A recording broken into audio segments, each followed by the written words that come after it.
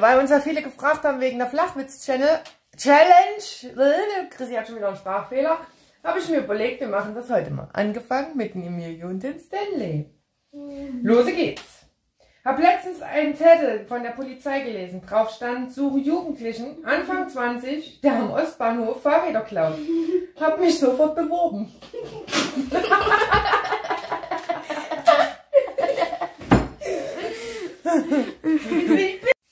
Und weiter geht's.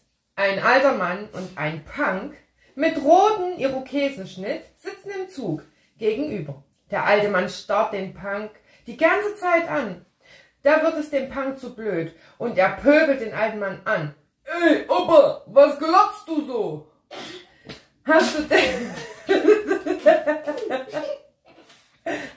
denn in deiner Jugend nie was Verrücktes gemacht? Doch, brummt der Alte. Ich hab mal im Suff ein Huhn getötet. Eine Runde noch, dann wechseln wir. Ich habe mit der Pflanze ausgemacht, sie nur noch einmal im Monat zu gießen.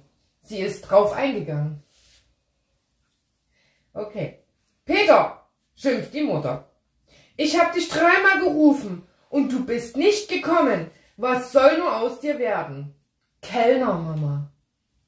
Versteht ihr nicht? Letztens habe ich einen alten Schulfreund getroffen, der in seiner Jugend ein großer Schriftsteller werden wollte.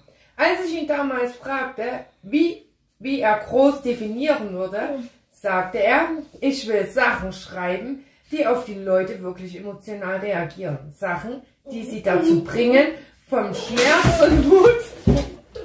Das ist Chaos. Aber ganz da kommt einfach alles aus der Nase. Oh,